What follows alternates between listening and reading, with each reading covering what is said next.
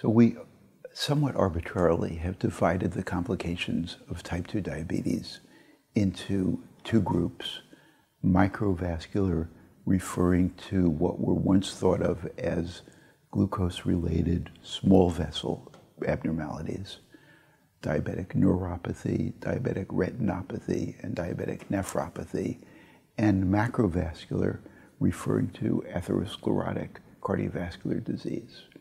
And by and large, these are the major complications of diabetes and affect a huge proportion of individuals with the disease.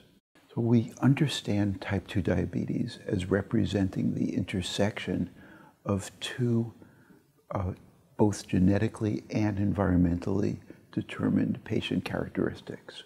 One is insulin resistance, decreased action of insulin at its receptor, and that is caused by the environment, namely obesity, lack of physical activity, and a number of genetic factors as well.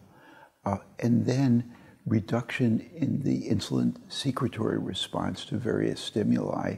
And this is probably primarily a genetic factor. So in this context, the insulin secretory defect is not directly related to the other aspects of metabolic syndrome. But metabolic syndrome is essentially a constellation of abnormalities that are all related to insulin resistance.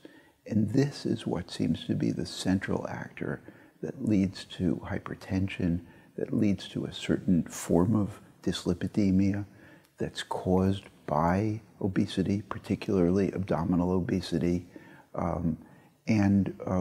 which in general then leads to the concurrence of diabetes with the other cardiovascular risk factors you mentioned.